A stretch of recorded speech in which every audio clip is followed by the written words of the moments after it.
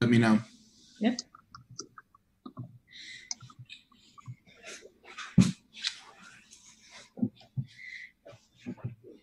Okay, we're live. Fantastic. Well, I see we've got more folks joining us via Zoom. I'm sure there are folks watching at home and also on the live stream. So excited for you all to be here with us. This is our second virtual town hall for small businesses and nonprofits as well. And so I'm going to do a little bit of an intro and then we can actually just get started. Let me just make sure that there's no one that needs to be okay. I think we're good to go there. I need to probably do something about that. All right, so let us get going. What do you say? Hello, and thanks for being with us today for our second virtual town hall for Brookline small businesses and nonprofits. My name is Raul Fernandez. I'm a Brookline Select Board member and chair of our Small Business Development Committee. I'm joined today by other members of our committee and town staff, including Brookline's Economic Development Director, Kara Bruton, and Economic Development Planner, Meredith Mooney. We've also got some special guests joining us, which we'll introduce in just a little bit. But first, a few quick words about the Small Business Development Committee for those who weren't with us last week. The SBDC was established in the fall to study and recommend methods to incubate, launch, recruit, and sustain small businesses. Our membership consists of small business owners with representation from the Economic Development Advisory Board, the Brookline Chamber of Commerce, the Coolidge Corner Merchants Association, and the Brookline Village Business Association, as well as residents like myself who are invested in maintaining thriving businesses and communities in Brookline.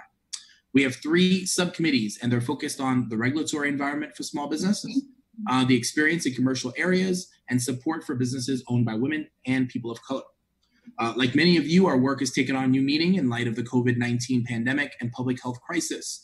When thinking of how we could best respond, we decided, among other actions, to host these virtual town halls to hear from those most affected by the crisis. I want to impress upon those of you who are joining us that our primary focus today is to share information with and to hear from small business owners, nonprofit managers, and employees. All others are welcome to watch along and may ask questions at the end if time permits. I do want you all to know that this meeting is being recorded and will be shared publicly after it's concluded. Also, there are just a few essential functions in Zoom that you should be aware of. First, the vast majority of you are currently set as attendees. If you're in the Zoom environment, that means that your videos will be off and your mics will be muted unless I, as the moderator, allow otherwise. You're welcome to participate in the chat. You'll see a little chat button down there, and you can write to other attendees and even the panelists. However, should you want to ask a question of any of our panelists, you'll need to use the Q&A function. So please look for that Q&A button in your window. You may also view and upvote questions that you think should be prioritized. You'll see both those chat and Q&A icons alongside others, probably at the bottom of your window.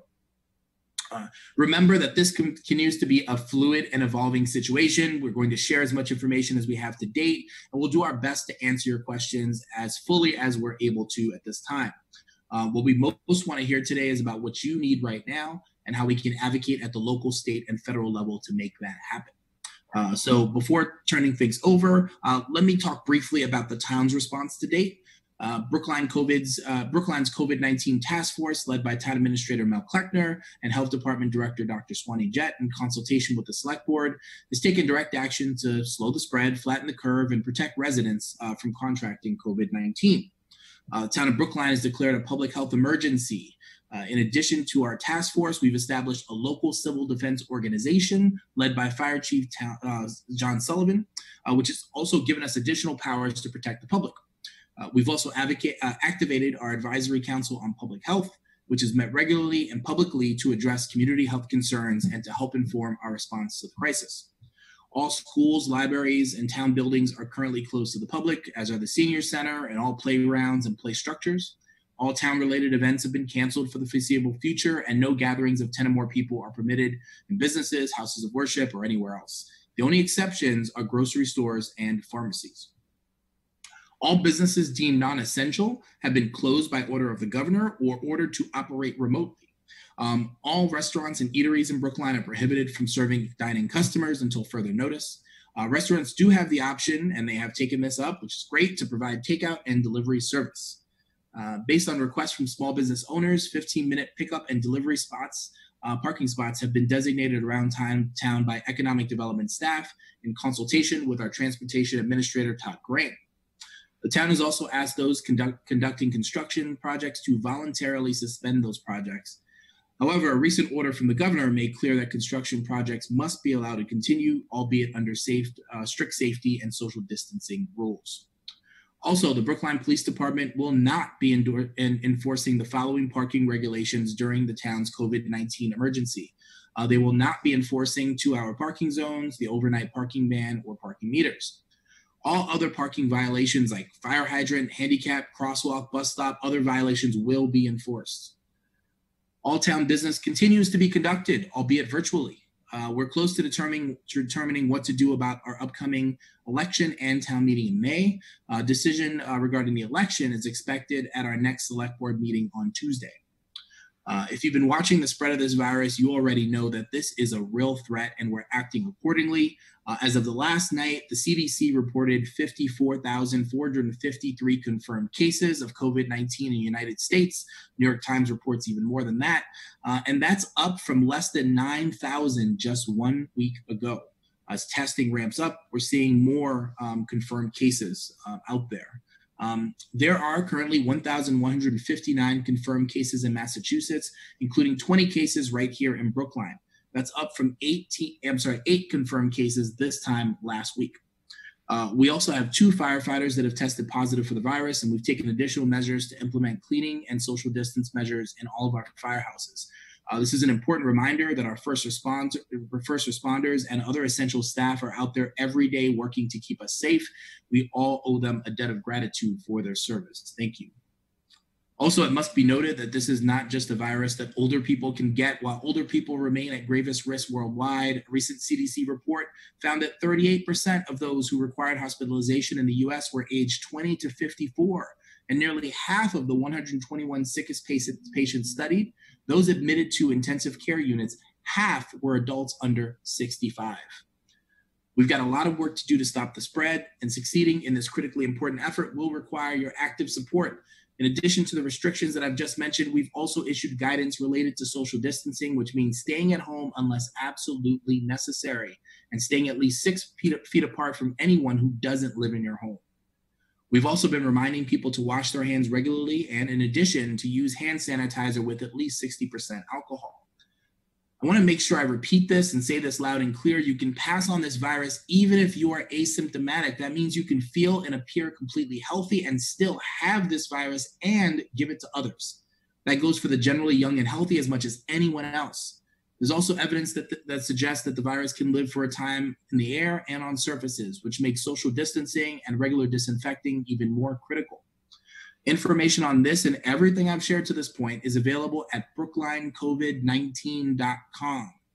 That is the site for official, up-to-date information on Brookline's response to this crisis. Once again, that's all one word, brooklinecovid19.com. With that, I'll turn things over to Kara Bruton, Brookline's Economic Development Director, to introduce our first speaker. Kara, take it away. Good morning. This is Kara Bruton. I'm the Economic Development Director for the town of Brookline. And this morning we have Pat Maloney joining us. He's recently retired and brought out of retirement very quickly. He's the Director of Environmental Health for the town of Brookline for many years. And it looks like he's working out of the Emergency Operations Center maybe even this morning. So we may see some people walking around behind him. He's one of those that are working hard out in the field. I thought it would be helpful for Pat to join us so businesses can hear directly how the town takes the language that the governor laid out on Monday as far as non-essential businesses closing and encouraging other businesses that are non-essential to try and continue to operate remotely as long as safety precautions are taken into place. So with that, I'm going to turn it over to Pat. And if you want to introduce yourself. Hi, and excellent overview to Paul there. That was very concise, all the points that we've been trying to sell. So outstanding. Can everyone hear me? Yes, good. So yes, I'm up here at the EOC. We're working very hard. What we're doing at the EOC are answering questions, and we're getting a variety of questions and concerns from individuals. So if you do have a concern or a question, you can call 617-879-5636. That's where for general questions. If people have medical questions, we're handling them at the health department at 617-730-2300. We've been working with economic development for many years and doing what we can do to promote our businesses and make sure they're functioning. This is a very challenging time. We've strategized on whatever the health department can assist with. What we've done is we've issued guidance documents. They're online, where it gives you guidance on how to clean and sanitize your facilities, your establishments, centering on the high touch points. That's what we get many calls about. People concerned about, cleaning and are the high touch points being sanitized. And we're getting excellent compliance. We're doing spot checks at many facilities, and we're pleased with our findings.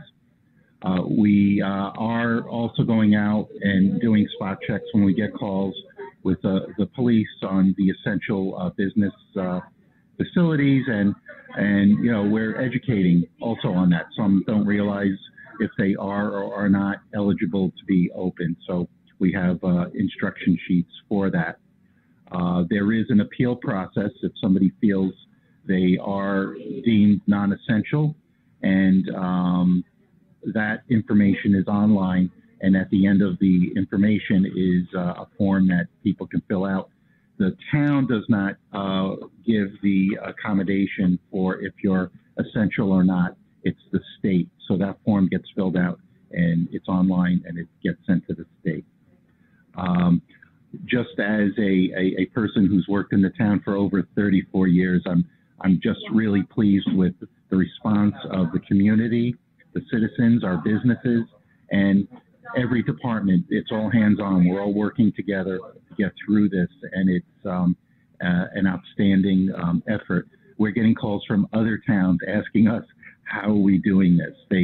They're impressed with our EOC and our on-call lines and what we're posting, and it's because work has gone on for many years planning for events such as this. So kudos to everybody participating. So I'm here today. If there's a particular question related to your business, or if there's something you want to discuss, well, I'll see what I can do in this forum, and if we need to go offline, we can do that. I'm sure, Carrie, you'll post my email, and I'm back on with the Town of Brookline email system, so we could also do that for individuals. Thank you.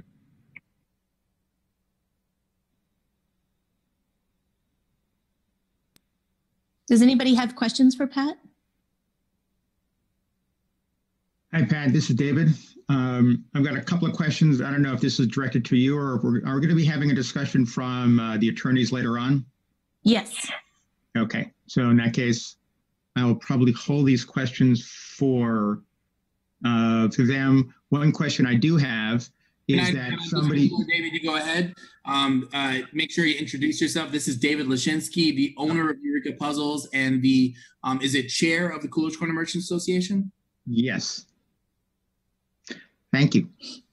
Pat, one question I had is, once a business does submit a form to change their designation from non-essential to essential, is there any guidance from the state about how long one would anticipate getting a response from them? Yeah, I would hope they would have a quick turnaround.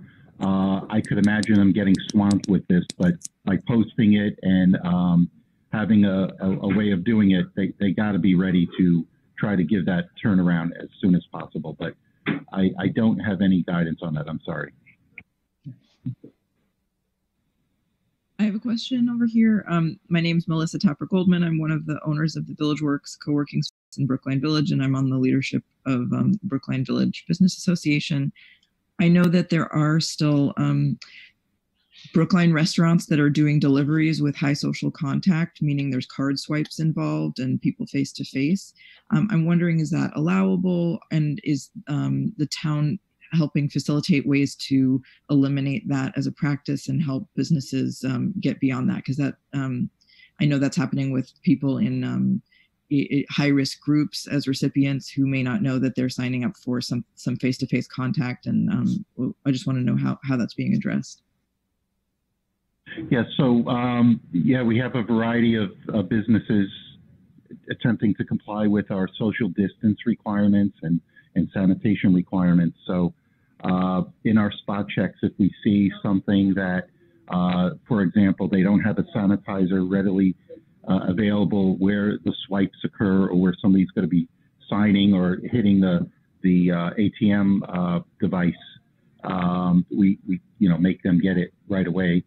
I went out with the health commissioner the other day and did some spot checks, and what he was impressed with were businesses that set up a system for takeout where you call them, they take your money over they'll do a phone exchange with a credit card, and then they have a table in the front of the establishment and your name on it, and you would pick up your product. That was impressive because it eliminated all of that issue. Not everyone is equipped to do the over the phone cards amazingly. Some of our small mom-pop operations. So the social distancing is what we're looking for. I'm seeing more businesses putting tables in front of where they're talking, so it's not just a counter; it's a counter and a table. But yes, that's part of our job, to do spot checks and give guidance. We're trying to be consistent with everyone throughout the state. It becomes more challenging for us if we do something much stricter, and then in the 3 towns surrounding us, they're not. It is difficult. So we were pleased when the governor's office stepped up and addressed a number of issues that were challenging for us. For example, we right away suspended our polystyrene and plastics bylaws, because we knew there would be a real rush with persons trying to get takeout containers, and it's so difficult. And we know they were having difficulty with getting composted ones, so that's suspended. And with the governor suspending the plastic bag ordinance throughout the Commonwealth, that makes it easier also, because a number of grocery stores were not allowing people, or giving people a little trouble if they brought their own bags. So I guess I'm just wondering, how are you doing spot checks on people's delivery practices? I'm thinking also of the delivery, where there's delivery drivers coming to the door with a card swipe needed, and people not necessarily realizing they were going to be face to face with the delivery person coming from the restaurant themselves. Like, how is that being looked at and managed, and working with the restaurants to encourage them to change the practice now? Well, we're keep giving alerts and advisories and updates, but that's a good point, because some of them are hiring third-party delivery services. So we'll make sure that they convey this concern and their obligation to have sanitizer and disinfect between those visits. That's a very good point. Thank you for bringing that up. So Roxy is using the Q&A feature on this, and she is at the Puppet Show Place Theater. She's asking whether or not business owners can still access their property. And I believe the answer is yes, Pat? Yeah, that's correct. They can be in their business, and we have some businesses that are in their business where they're doing mail order service and things of that nature. So that is permissible. What I would ask is that you put up a sign, though, on the front door, just in case people see you going in and out.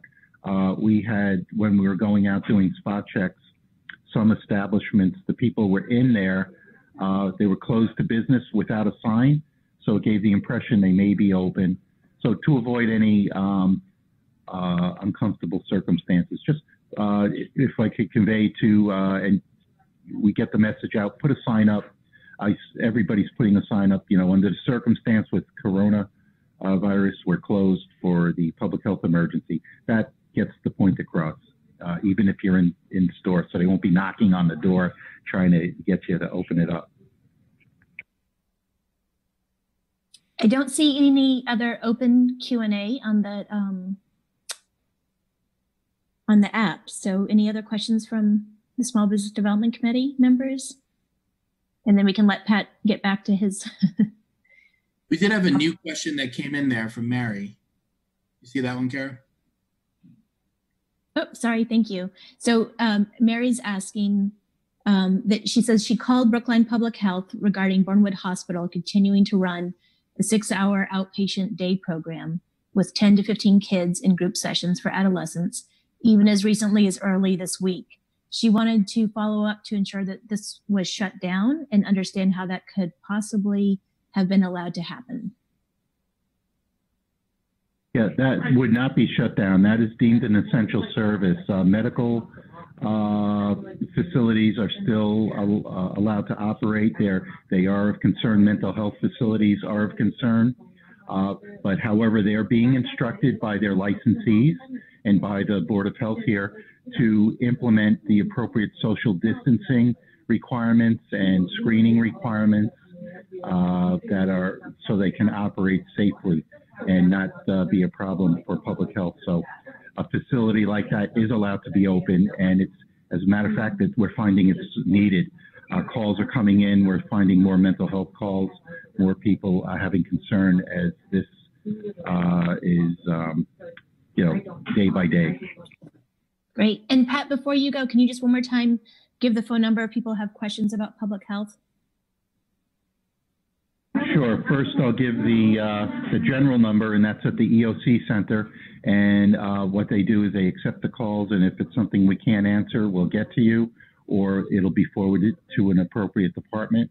And that number is 617-879-5636. And if you have a public health question, we have public health department individuals, and we're getting help from the school department, school nurses, and they're all manning lines, covering lines, 617-730-2300. And again, thanks to everyone. And as the select board knows, this is a real team effort. And I'm just, I've been here a while, and to see it all go into place, and we're making our best judgment calls at times in the interest of public health.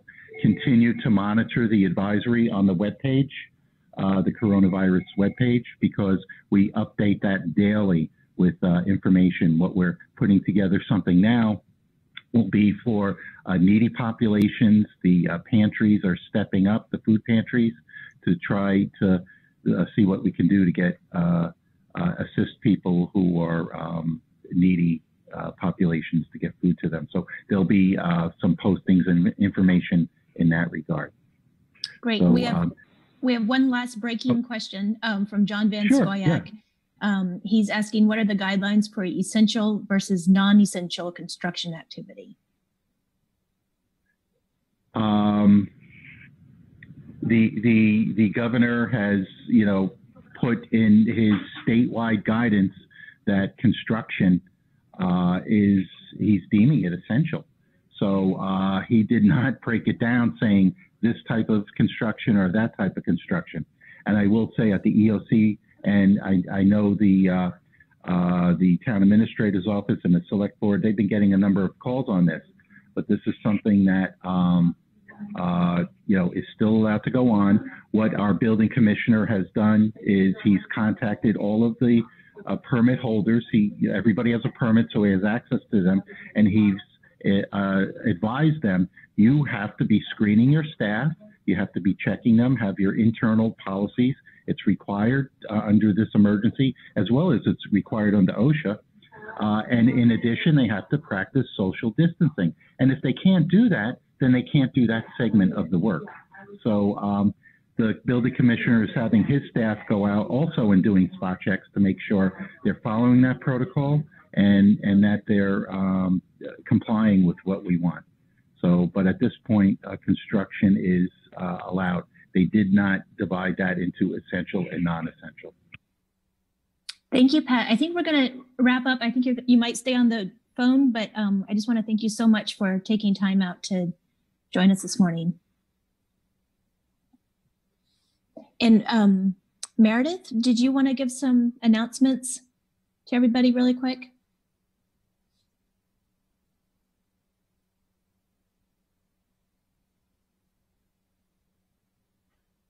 You're on mute.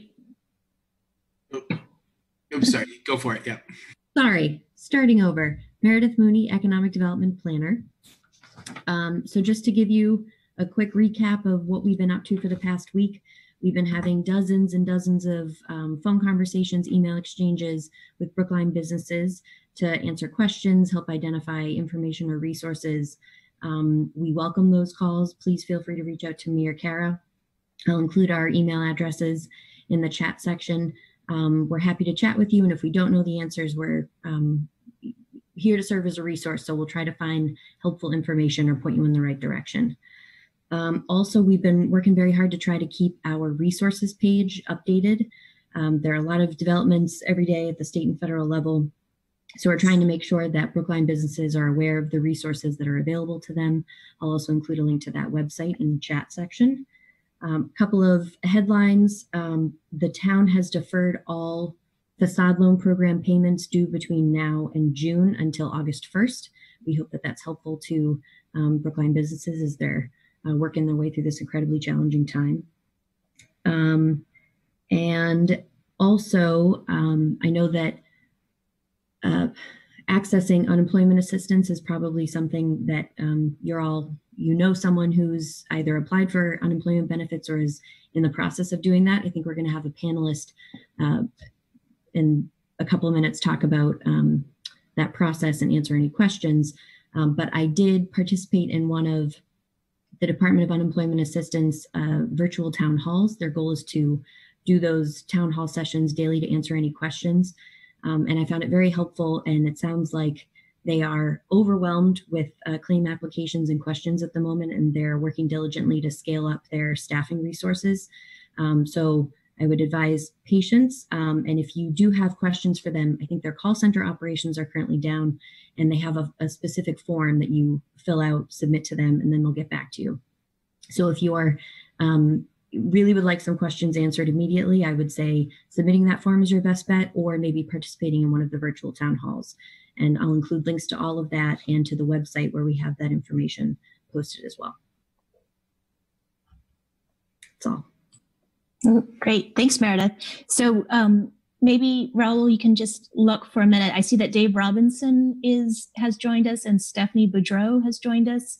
I don't yet see from my end Julio Cortez, Del Olmo, or Jennifer Gilbert.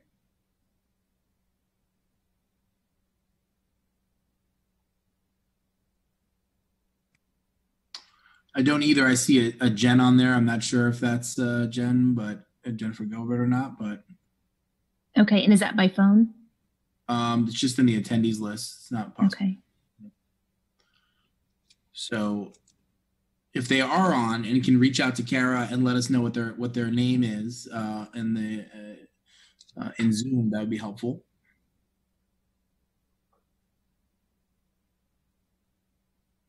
Or just chat us. You can chat us in the box there and let us know.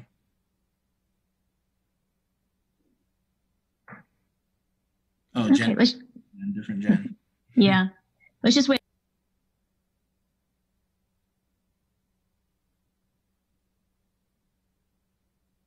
I see Julio now. We know Stephanie's on there.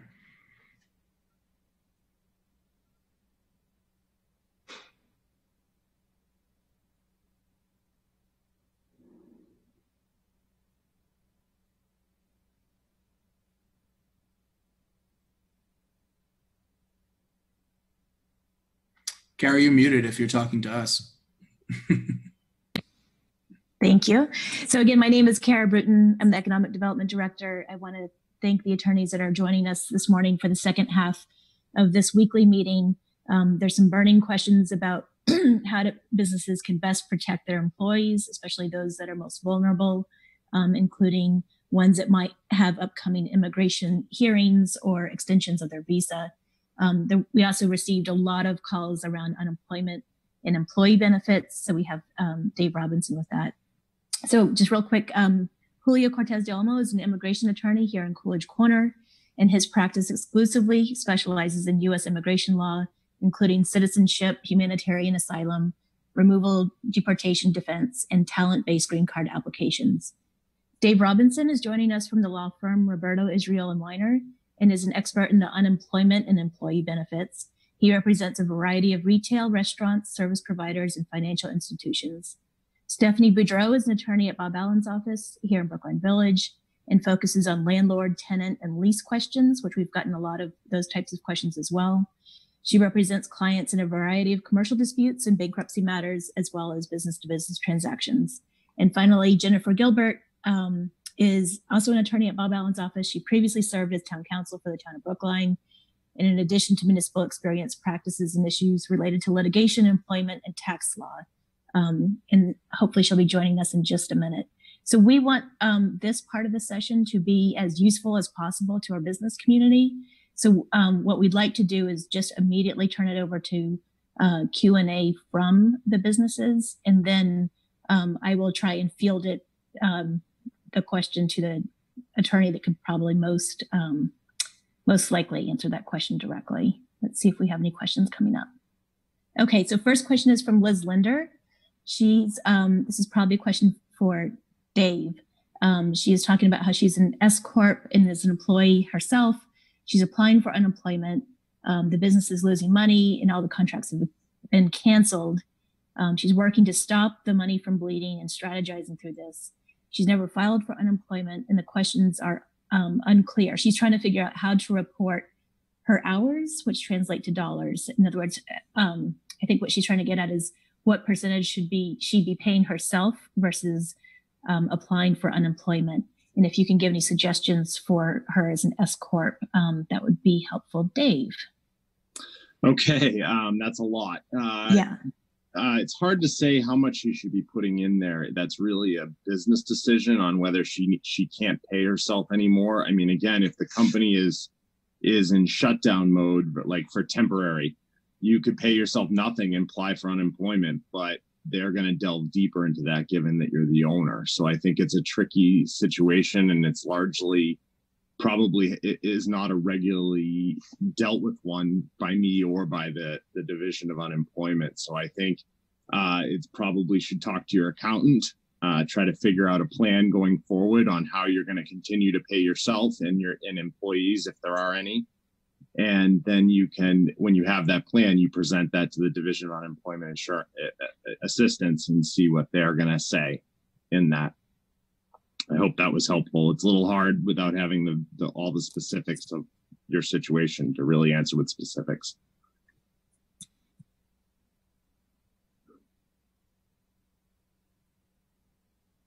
I don't see any other questions yet. Let's just. I have one. Actually, I got a number that I've heard about from my constituents. So in addition to filing for, as an individual owner who happens to be running an S corporation, what happens for, looking through my list here, if you have to cut down on the hours for your business, would it be better to furlough your workers versus laying them off? What happens in terms of the claims that are coming back against the company itself in either case? You mean the unemployment claims, I assume? Yes. Yeah. Okay. So as far as I'm aware, there's no law that changes how claims are assessed against the company. So even though this may be unprecedented until I see some legislation, and there may be some in the stimulus bill that's now being chugging through Congress. But at this point, I've not seen anything that liberalizes the employer's rates. So whatever happens at the end of this, very likely you should anticipate that there's going to be an increase in rates for unemployment, because that's typically what happens when you start drawing down on your unemployment funds. Mm-hmm. Going back to, what was the original question attached to that? I'm sorry. I think the original question around that was, Oh, furlough. I'm sorry, furlough versus Furloughing, layoff. furloughing versus just saying you're laying them off. So furloughing versus laying off is at this point the difference between the two. First of all, a layoff's pretty simple. You're terminating your employees with or without some sort of assurance that you're going to hire them back when you reopen. It's pretty simple. You're terminating them. You pay them any PTO or any vacation that they've accrued but unused, and then they're separated from employment and they can immediately apply for unemployment. A furlough, it varies greatly from my client to clients. Some clients continue their benefits during the time period. Some do some sort of work share arrangement where they're having employees do reduced hours. Some are temporary shutdowns.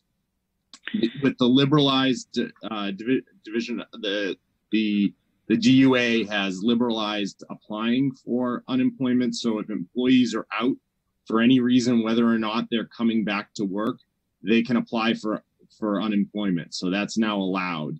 So in this situation, if you furlough them, they could still collect for unemployment, and all they have to do is they have to report. So for instance, if you're in a work share arrangement where they're doing reduced hours, they have to report the hours that they are getting paid for, what they have to pay what income they're getting paid for. So that would then be deducted against their unemployment. So that might be a strategy where you're not entirely closing for business, such as a restaurant that's now just doing takeout. You could reduce your overhead by having employees share their hours versus just laying off a certain percentage of your staff. So that would potentially reduce your unemployment hit, and as well it could keep your employees in your business. And that's the real advantage of furloughing versus layoffs. Is at the end of this, you need to reopen and bring these employees back. If you lay them off, there's nothing stopping them from going to finding a new job. Whereas if you furlough them, they may stick around and they may wait for you to rehire them. The other issue, from what I understand, is it sounds like if you are laying them off, you're also going to be bleeding more cash because you're going to have to pay the unused vacation benefits and any sick time that they've accrued. So therefore, it takes a greater hit to the business versus simply furloughing them. That's correct regarding laying them off. To be honest with you, I think it's a gray area legally whether you'd have to pay their accrued but unused vacation time. I think it's a dangerous position to take. Yeah. It's because it's gray. It's not. Because the point is you've stopped employing them. I think it's better if you are reducing their hours. I think you can clearly say that. But if you're saying you're no longer working at a minimum, you have to allow them to use their paid time off. And in a furlough situation, sorry, go ahead. Sorry, this is Jennifer DePazzo Gilbert. I joined a little late due to technical difficulties, but perhaps I can give an example of a small business that I assisted sort of through this. This was a company with less than 50 employees that was doing really well. They had a retail side of the business, and then they had a growing wholesale side. And the wholesale side was keeping them alive. It's a coffee shop, independent coffee shop, not a chain. They were doing fantastic until this hit. They ended up shuttering the doors and just closing up, and they laid off all of their retail side and decided to just keep the folks that were working on the wholesale distribution end. And the reason they did that was to, again, just what David said, there was a gray area and a question on the risk as to continuing contributions, both on the 401k plan and other benefits. And so these workers on the retail end were laid off. Fortunately, my client was able to give a $1,000 payment to each employee that he laid off, along with all the new unemployment information so that they could sign up immediately for that. The other thing, and I don't know if it was discussed before I got on, that $1,000 employment, or if anybody's giving any type of a stipend as they're determining to lay off employees, it can now, as a result of the president's declaration, be considered a tax deduction for both the employer and the employee if it's deemed to be related to living or personal expenses and not merely lost wages. So that there's some great information on the IRS website. It's called Section 139 it's considered a disaster relief payment now. So there are some tax benefits there if that happens. So related to that, Roxy is asking a question. She says that they're a 501c3. They're trying to understand, as we all are, the new national relief legislation provisions about forgivable loans for businesses that keep making payroll. This is something that we've read in the news articles that are coming out as we speak. And she's particularly trying to figure out if they would be penalized for their handful of hourly staff who mostly work as ushers for shows. There's clearly no actual work for them, but is it better for them to keep paying them something to allow them to qualify for forgivable loans? Or would furloughing them be enough to potentially qualify for those forgivable loans? Yeah, the only, that everybody's going through this now, and Attorney Robinson may have some more information on this, but it's my understanding that you have to keep you cannot lay off in order to qualify for that, forgivable loans. And that's the information I have at the moment. Yeah, if I could jump in, we looked at the original bill that was proposed, and in that one, you had to basically, what they did was they took a snapshot of your payroll last March, and I think it's March through June, and then they compare it against your March through June period now, and if your payroll is less, then you don't get the forgivable status. So if the hard part is, because this legislation is evolving, so for instance, that bill was a 300-page bill. The bill that passed this morning by Senate is almost 750 pages. So, and the House's version of the bill is 1,400 pages. So unless the House just ditches their bill and simply adopts the Senate, which may happen, there's going to be a lot of reading to do over the next couple of days. So it's hard for us to read the tea leaves here and say this is what's going to happen going forward. And I think that's difficult for businesses because you're trying to make decisions because you're looking at where we're at now. But my advice to clients is, if you can hold on for the week and see what happens, then you may be better off. But if you have to do what you got to do, you got to do it. Don't be waiting because it could not pass. And then we're back to square one and you're a week behind the 8 ball. You're a week further along paying out cash that you didn't need to be paying. And for folks that want to keep up to date, Kara, I find a really good, timely site with the applications and everything right there for small businesses. The U.S. Small Business Administration, they seem to keep pretty up to date with what's happening in D.C. And they have the applications and a description of the bridge loans and what's available. So I'm happy to provide that that website to folks if they don't already know about it. Thank you. And Jen from Cards & Co. Wanted to clarify that if you furlough your employees, doesn't that mean that you still have to pay for health benefits? I would say yes, you do, because they're still employees and you still have to provide the benefits you do. It's not just health benefits. Depending on how you've written your vacation policy, they may still be accruing vacation during this time frame. So if you have right. Yeah. So I think you have to look at all your benefits and say, do I have to continue to carry these? And does it make sense to do so? And Mary is asking whether both 1099 and W-2 employees can apply for unemployment. 1099, there's no such thing as a 1099 employee. That's an independent contractor. And if they've been improperly categorized as a 1099, they can apply for unemployment, but you're going to, as the employer, you're going to get whacked for not paying unemployment into them. Massachusetts has a very strict statute on independent contractors for even under unemployment. So I think you need to assess whether these people are properly categorized as independent contractors. But if they are, then they can't apply for unemployment. Okay, I'd like to change gears a little bit. And Raul, can you make sure that Julia's unmuted? We've gotten several questions from businesses who are just trying to look out for their most vulnerable employees. Some we have learned, may not have had the proper paperwork, proper documentation, and are now scrambling. They are being told by members in their community to not apply for unemployment as it may put them at risk. And so Julio, maybe could you just give some kind of general advice about what you're hearing right now in the Boston area, and any advice you could give to business owners as they're trying to weigh whether or not to furlough or lay off employees that may be that may have citizenship concerns?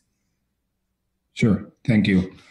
So what I would say is that if it's a condition to be legally authorized to work, to be able to apply for unemployment benefits. So if the person has an employment authorization document under any of the many categories that there are, they should be able to apply for unemployment benefits. So that shouldn't be a concern.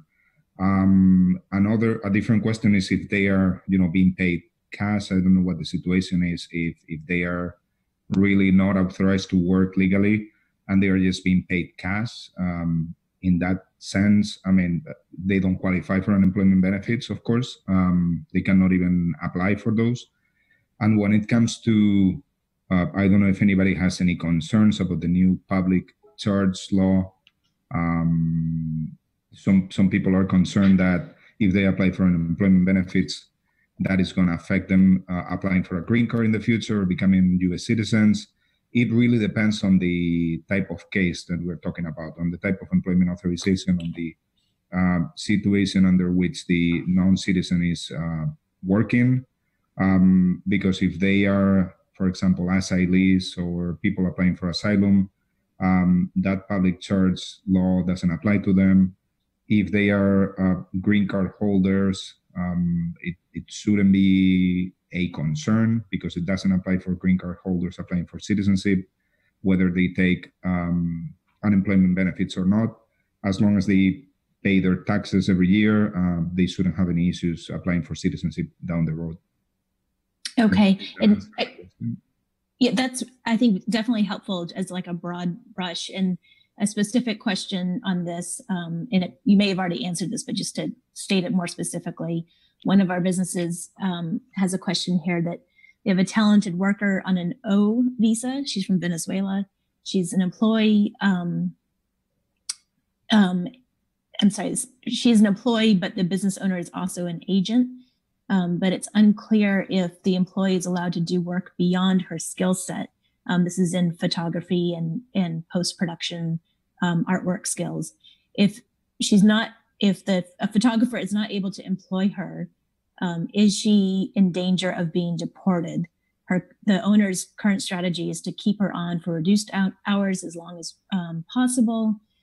The owner was told that if she does collect unemployment, it will raise a flag for her future status when she reapplies.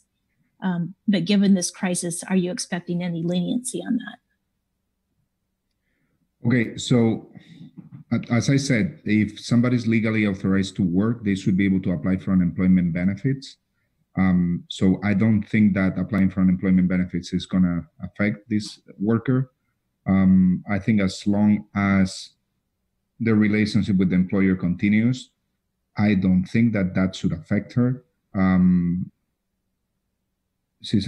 just rereading the question. That's an agent. She's not in danger of being deported. As long as the O visa, as long as he's maintaining status, going from falling out of a status to deportation there's a big difference between those two.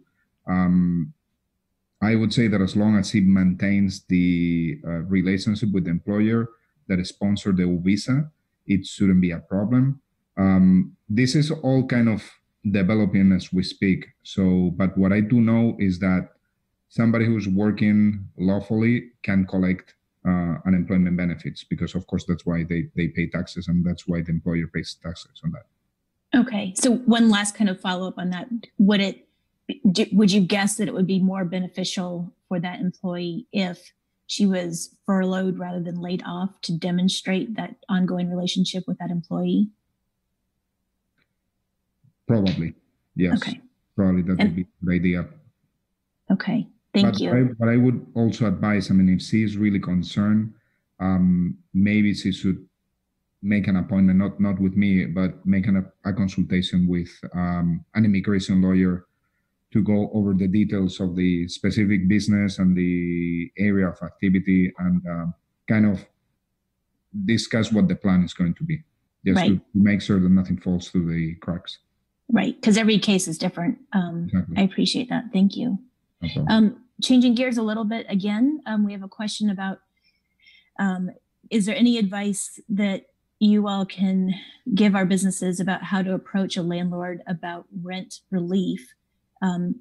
Do they have to pass on any relief they get, taxes, deferment, et cetera? So I'm going to fill in a second question here.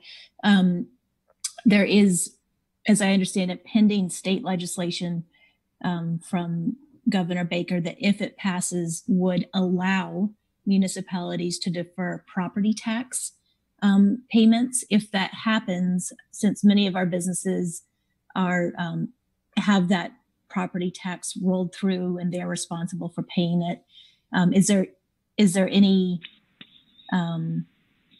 The question is, do the landlords have to pass on any relief that they get? Jennifer, do you want to take that one?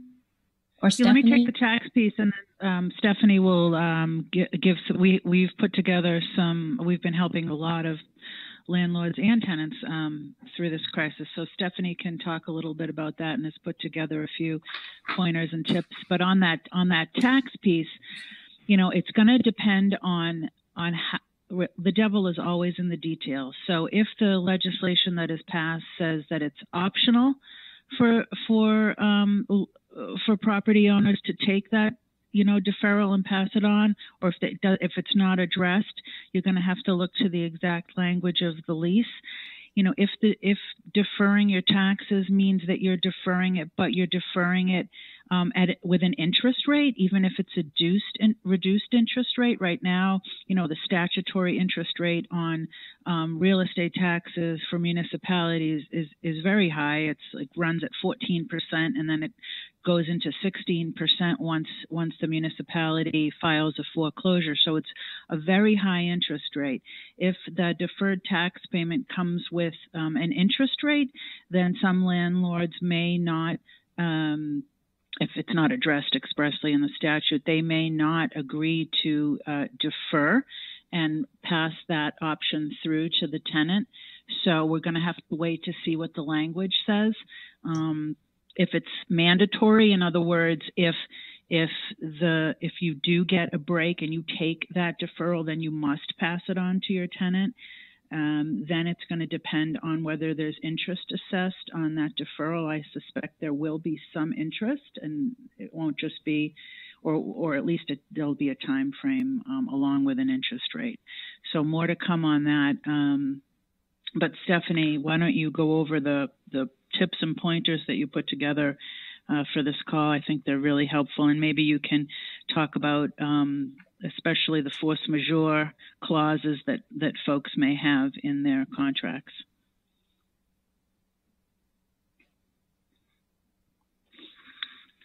Is she muted? I don't think so. No. She might have stepped away for a second.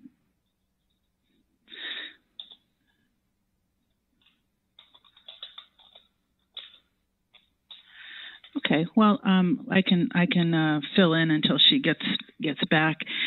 So for tenants with more than one place of business, we would recommend that you prioritize, right? If you have a below market rent, you want to make sure that if you're up for an extension, that you reach out to the landlord and that you extend under the same terms. We've also told folks that be very careful if you have force majeure provisions A lot of people that have reached out to us think that those are what we call common law provisions and benefits that are available. Those actually must be expressly within the lease, and they can't be or shouldn't be invoked anticipatorily. In other words, we think that we're not going to be able to pay the rent in a month or 2 months, and so we want to use that force majeure provision now. So we are telling people to avoid making that anticipatory claim. There has to be some causation, some force that then you say will excuse your payment. Obviously, for most small businesses, this is one of them. But you want to make sure to look at the language in the actual lease, or even if it's a goods and services type of contract. Stephanie's just telling me she'd like to speak, but she's not able to. So let me see.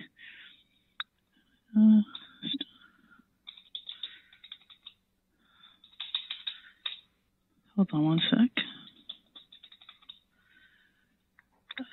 The other thing that we're looking at with landlords, we're telling tenants to reach out to the landlords. A lot of our small business, we handle a lot of restaurant and pubs and bars in the greater Boston area. We're telling folks to reach out directly to the landlords to try to develop some type of a short-term strategy. Most landlords we're also advising landlords that in the event that they're able to come up with a short-term strategy, that they suggest actual language and put it in a written document, because when this is all over, there's going to be a lot of question on how long was this in effect, how much was taken either off the rent, or was this simply a deferral? And the other thing too is landlords often have mortgage contracts and provisions in their mortgage documents that they have to abide by. So it needs to be, in most situations, a three-way conversation where the tenant should reach out to the landlord. The landlord, in turn, must reach out to any mortgage holder they have. And if there's a change in the lease terms, the mortgage lender must be notified. Otherwise, the landlord, if any of you on the call are a landlord, you could be also found in default. The other thing that we're recommending is if you were about to sign a lease or move in to a new facility when this pandemic broke, you want to be sure to see if you can delay occupancy for 90 days. The landlord is going to want that. You're going to want that, so you're not looking for and incurring the costs on a new place. A lot of, on the residential end, more so, we're getting inquiries about deferring perhaps the month of April and using the last month's rent. We've gotten a lot of questions about that. Again, that's an agreement that you can come to. It should be in writing and signed by both the tenant and the landlord. Where it gets a little bit tricky is with the security deposits. We had a property owner in Brookline that had a lot of foreign students who were suddenly kicked out of the colleges and sent home, right? And they wanted to then break the lease. And in exchange for breaking the lease, the tenants themselves authorized keeping the last month's rent and also the security deposit. Gets a little bit into a gray area with the security deposits in Massachusetts because the law is so strict. And if you do not comply to the letter of the law with the security deposits and their return, you can be, the landlord could be liable for treble damages. But if you're trying to break a lease and want the security deposit to be held in exchange for an agreement on that breaking of the lease, what you should do is take the security deposit back and then cut the check back to the landlord, so there's no question.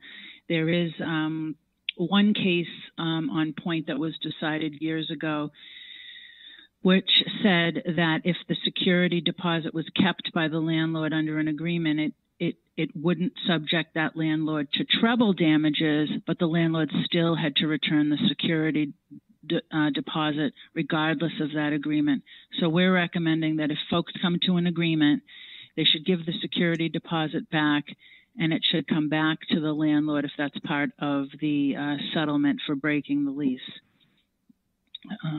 Thank you. So There's a question. Yeah, there's a different question on the Q&A, kind of changing gears abruptly here, but just briefly, Kara, can we just check in and see if Stephanie's back with us now? I'm going to try to talk. Yes. Oh, yeah, great. we can hear you. Okay, sorry about that. So, that was crazy.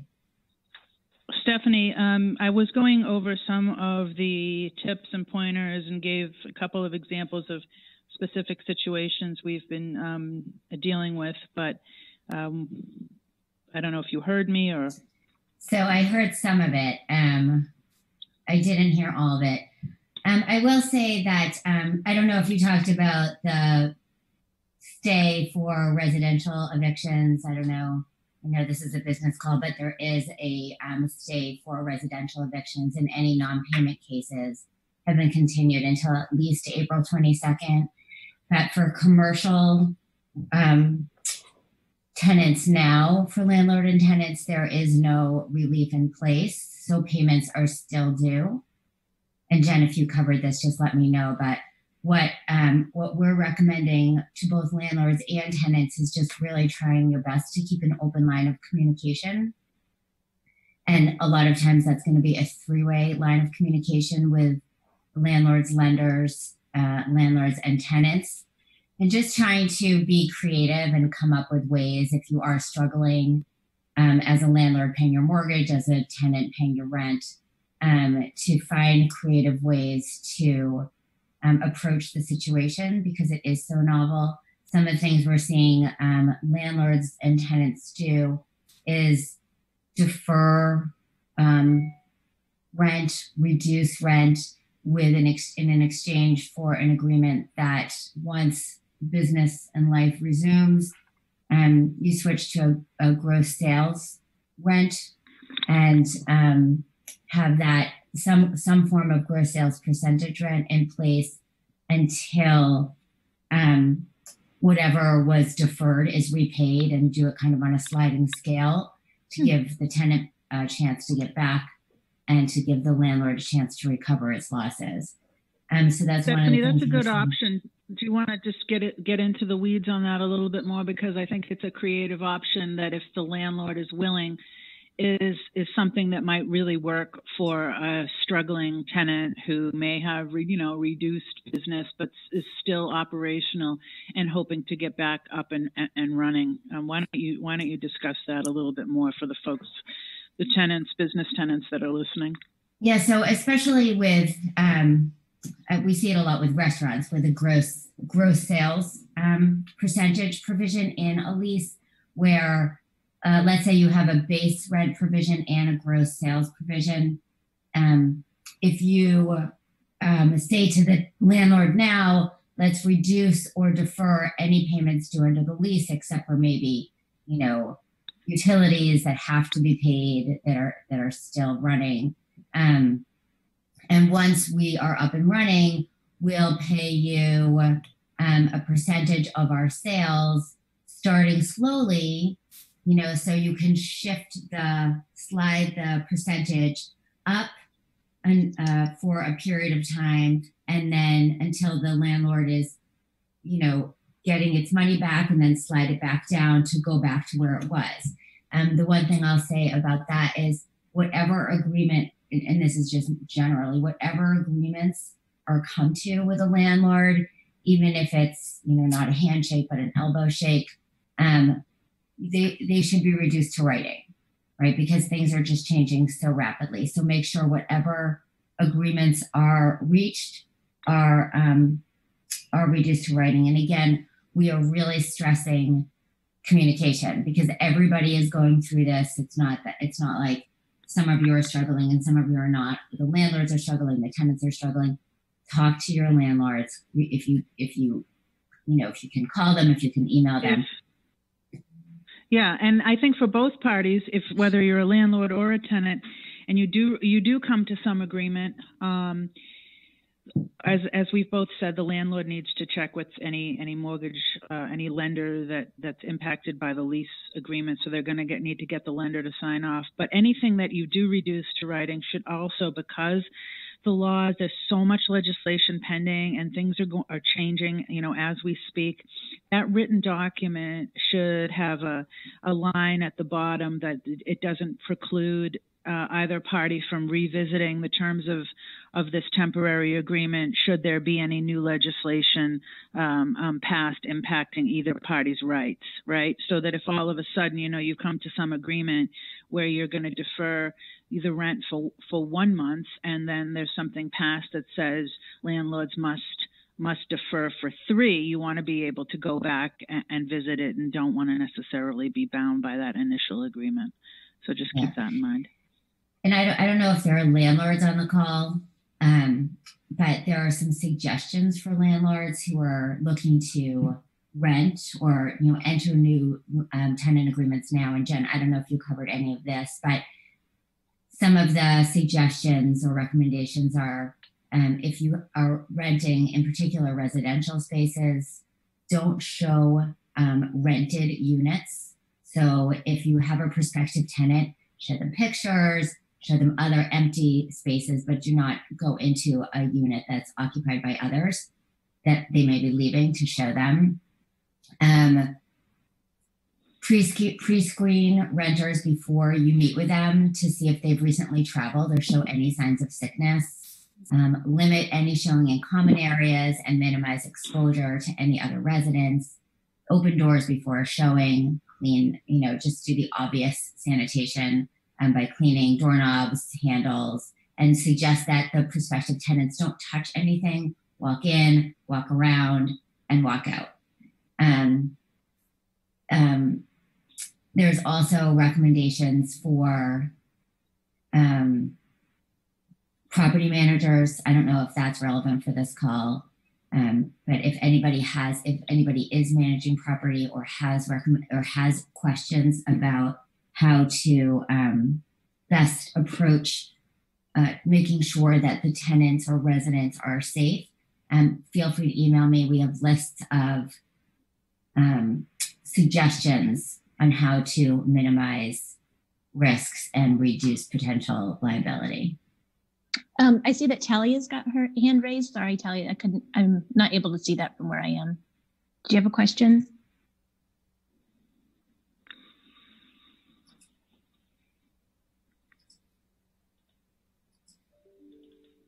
I think Talia's muted, and I don't know if that's on Raul's end or there she goes. Hi. Well, this question was a while back. It was for David while he was speaking. So is that okay, or I can wait till the end? Yeah, that's good. Okay, cool. So I had a question because the advice to, with this new bill, whether we're laying off or we're keeping employees on. So for instance, like I laid off a bunch of my employees, 2 weeks ago at the start of last week.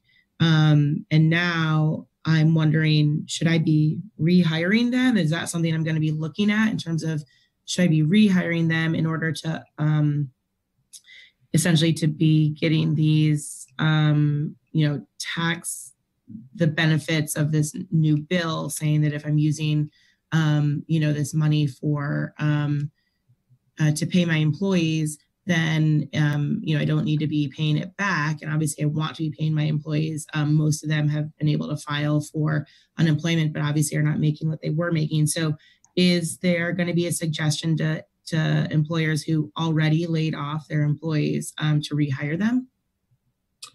I'm going to give you the classic lawyer's answer. It depends.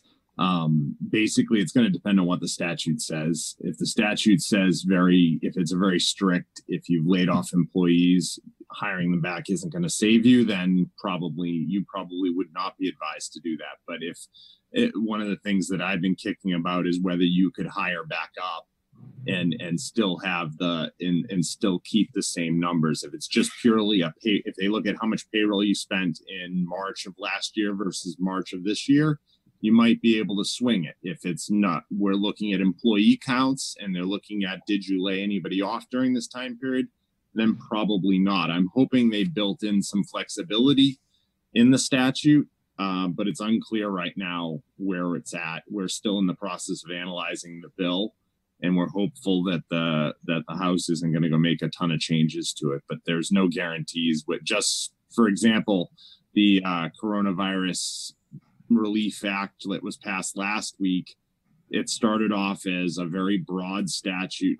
The leave provision started off very broad and applying to a lot more people. When it ultimately was passed, it narrowed it significantly to who it applied to. So I suspect that could occur here as well. So just be very mindful. You can't really act based on what's coming down the pike, because whatever comes down the pike could evolve substantially over the next few days. Okay, thank you. Sure.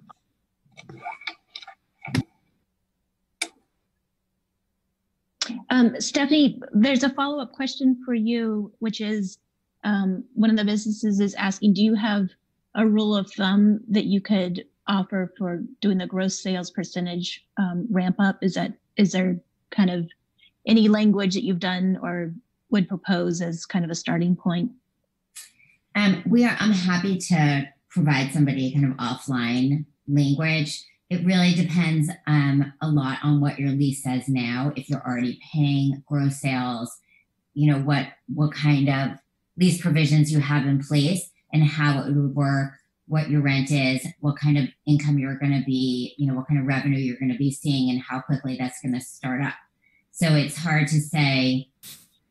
I can't really give you specific language for a lease, but I'm happy to look at a lease and try to help formulate something that works in the situation. Generally, though, it would just be based on earnings and revenue coming in, depending on what you think you'll be able to afford. You want to make it. You don't want to do like pie in the sky where you're promising as soon as you start back up that you'll be able to pay what you owe.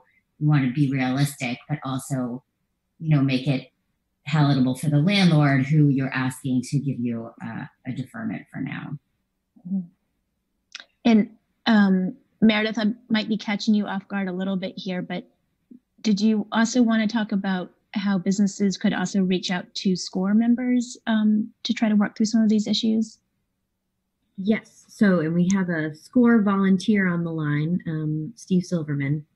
Or is he no longer on the line? But he's a member of our Small Business Development Committee and has said or encouraged businesses to reach out to SCORE Boston to connect with counselors. It's free counseling support if you're troubleshooting issues with your business. And there's a link to that on our website, and I can pop a link in the chat section as well.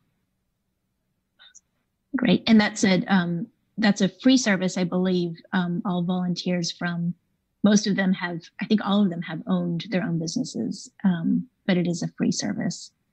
Thank you, Stephanie, for offering to follow up as well. That's really helpful to come together as a community. We have a question from the real estate sector.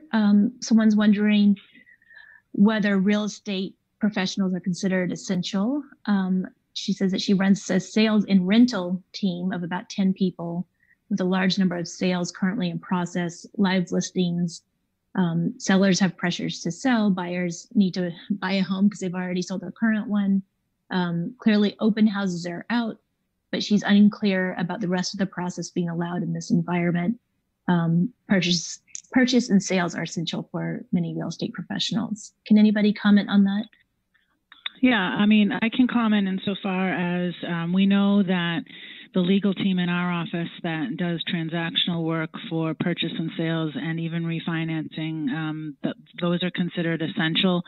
They're right in the list on that Exhibit A to the governor's order that legal services in connection with real estate transactional type work are deemed essential. And I would unless another attorney has heard otherwise, I think that the brokers that we've been dealing with are doing so remotely, but they're involved in the final transactions as far as putting the paperwork together and sending it digitally over to us and so forth. And they're doing a lot, as Stephanie said, by showing properties by video or photo, and then just doing the documents remotely, and then getting them to the attorneys for the closing. Then closings are still going forward, and it's up to whether the folks feel comfortable coming in to sign where they need to sign still in front of a notary, because we're waiting for relief on that particular piece. That hasn't been issued yet. So we've had clients coming in that are okay with it, with keeping the 6-foot distance and passing things around with lots of Lysol and bleach wipes around. But those that aren't need to get continuances and from the lenders.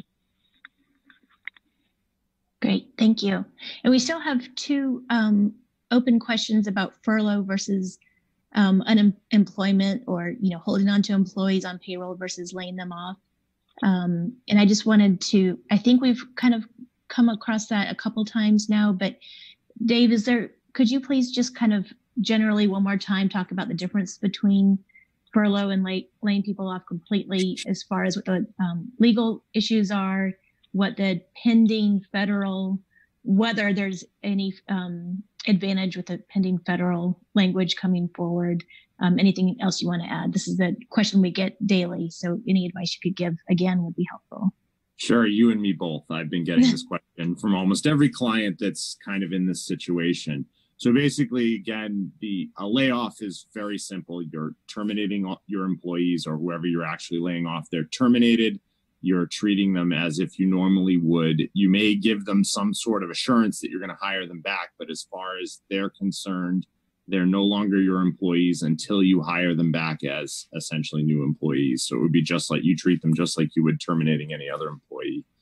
A furlough is kind of it's a unique concept. It used to be only used for the most part by the federal government whenever there was a budgetary crisis and they couldn't sign the budget, they would furlough employees. So they'd be unpaid during the time period, but they'd still collect their benefits.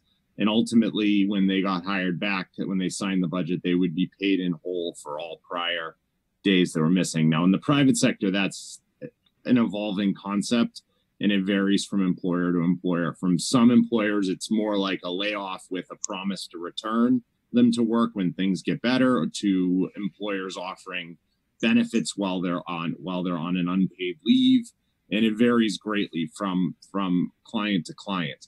Legally, there are a lot of issues with furloughs, because as far as the Wage Act is concerned, if you're not paying or dealing with vacation, the issue is when you terminate an employee, you have to pay them their accrued but unused vacation.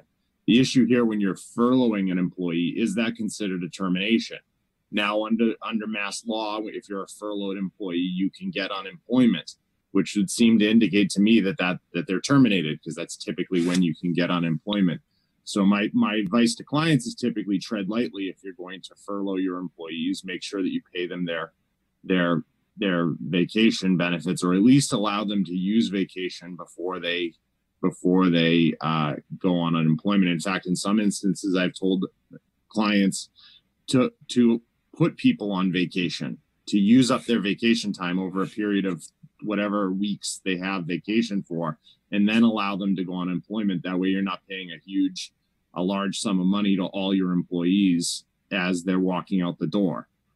The other issues with there's a new statute coming out. I'm sure people have heard about it. It's the Families First Coronavirus, I'm forgetting the whole name, Response Act or whatever, but basically it provides 2 types of leave to employees starting on April 1st. And the leaves are basically coronavirus based. Are they quarantined because they have the coronavirus? Do they experience symptoms because of the coronavirus? Are they caring for someone with the coronavirus? The biggest one that I see applying to most employees is are they at home because their kids are at home from school or from their daycare being closed? Now, depending on what type of leave they get, basically under the statute, first, they get 2 weeks of paid sick leave. The payment is capped, and depending on what type of leave they're taking, the rationale for the leave, it's capped at different amounts. And then thereafter, there could be potentially up to 10 weeks of paid leave for parents with kids under 18 that are home because their schools are closed or their daycares are closed. So those could apply as well. It's unclear to me right now whether that would apply to furloughed employees. And that's why I think you need to tread lightly when you're thinking about this, because it's not as simple as just saying, I'm putting them out, but I'm keeping you. It's basically, from an employer standpoint, it's having your cake and eat it too. Well, the problem is that could also be from your employee's standpoint. They could have their cake and eat it too as well. So that's why my concern is the regs haven't come out yet. So things could change rapidly in the next couple of days, because next Wednesday, basically April 1st, I think that's next Wednesday. The days are blending together working from home. Yeah, it's next Wednesday. David, can I? Sure. David, can you hear me? It's Jennifer. Yes, I can hear you, Jennifer. Okay. Yeah, David, I'm sorry to interrupt. I just want to be clear, and maybe you can expand on this a little bit. When the regulations come out for the Families First Corona Response Act, it's my understanding that there is going to be the possibility for an exemption for small businesses, and that would be classified as 50 employees or less. But we do have to take a peek. There will be criteria attached to that. But if I assume there are quite a few folks on the line that have less than 50 employees. So before panicking, you may qualify for that small business exemption. And we need to be on the lookout for the regulations pertaining to that. Yes, exactly. Frankly, for most employees, it's not really going to apply to them. But in this case, because it's a pretty limited statute on what it's going to apply. But you're right, there is the potential. They did give the authority to the Department of Labor to create in their regulations an exemption for small employers. However, it's based in my reading, there is a question and answer session that's been put up by the Department of Labor. And if you're curious about the statute and what it provides, I suggest you going to the Department of Labor's website and look at it.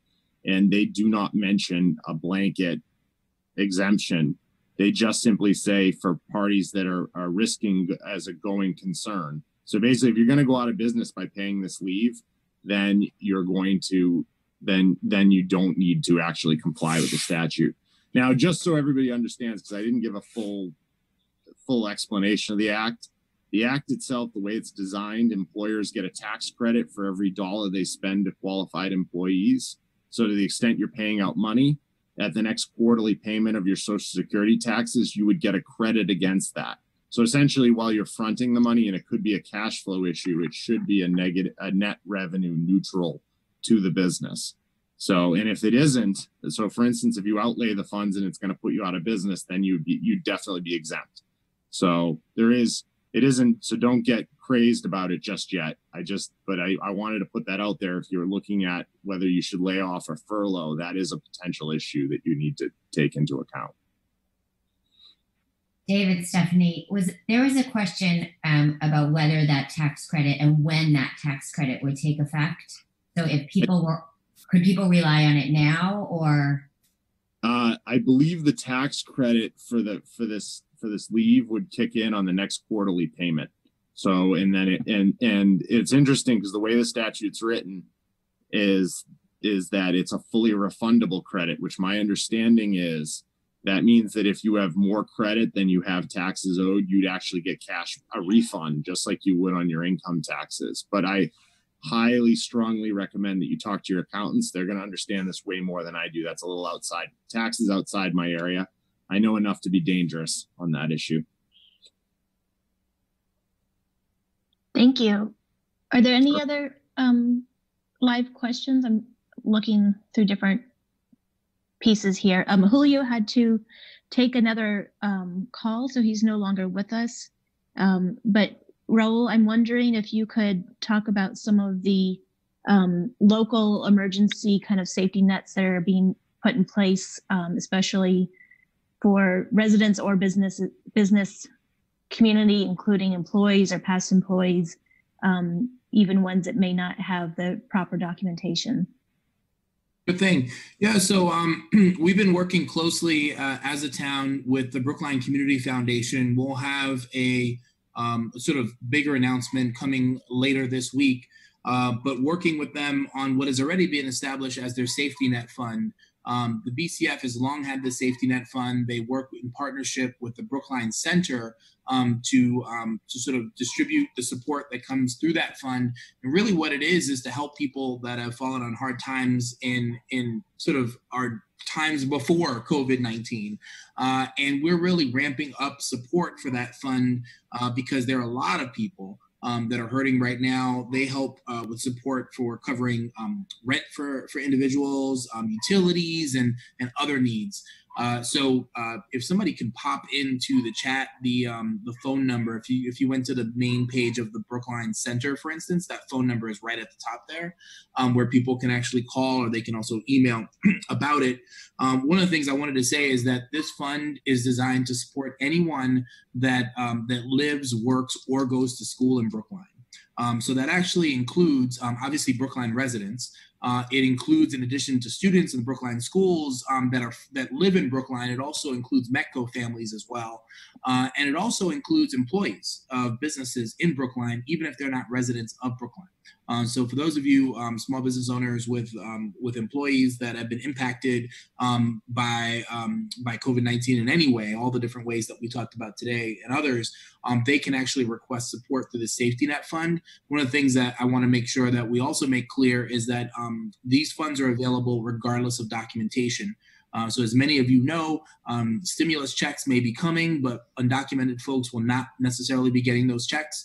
We know that unemployment is available, but not to people, as was stated earlier, who may be getting paid in cash and may be undocumented. The safety net fund does provide relief and support for those individuals. So, so please, please, please direct them there. They also speak many different languages, so that's so that's a service that's available through them too. So that information is in the chat. The phone number is 617-277-8107. Again, that's 617-277-8107.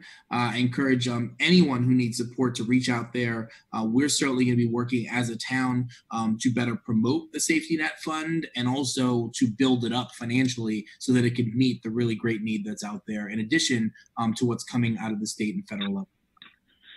Yeah, Raul, this is Jennifer. I'm also on the Brookline Community Foundation board. I'm a trustee, and last night we had a meeting, virtual meeting, and we are really, really focusing on the safety net, both in the fundraising aspect and the distribution aspect, and are telling folks to, as you said, contact the Brookline Center, who gets the bulk of that disbursement. If anybody can't get through on that line or wants someone else to call, they can reach out to me and I can connect them with our interim executive director, Frank Steinfeld. That's terrific. And Frank's been an absolute gem working through all of this. Also, if anyone is out there listening and has the financial ability to support this fund, it is greatly needed right now. Those of us who can, I think, should give to be able to support those who are in need right now. So please do what you can, even if it's a few bucks to help support that fund. Just go to the Brookline Community Foundation Safety Net Fund. You'll see it. Thanks. Great. I think we should close things up. I just wanted to thank so much all of our speakers, Pat Maloney, as well as our four attorneys today, Stephanie, Julio, Jennifer, and David, sorry. Thank you, David. It was really helpful to have that kind of deeper knowledge related to unemployment and to have you join us. The Chamber of Commerce was also, Brookline Chamber of Commerce was super helpful in connecting everybody together with such short notice to make this call happen today. So I want to say thank you to Debbie and also to everybody on this call. Clearly there's a lot of collaboration going on at a local level, just people just trying to help people out wherever they're at. Meredith, is there anything else, or Caitlin, that you wanted to add before we disconnect? Yeah. Okay, Raul? No, just thank you all. We'll keep doing this as long as there's interest in it. So you could expect, I think around this time next week, that we'll do another call. Do reach out.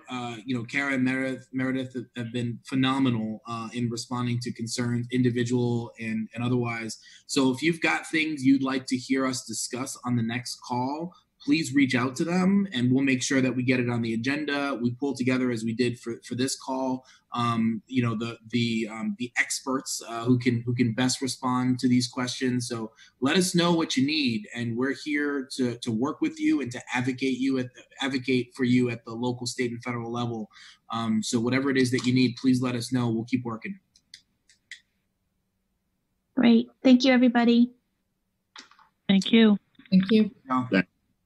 Yeah.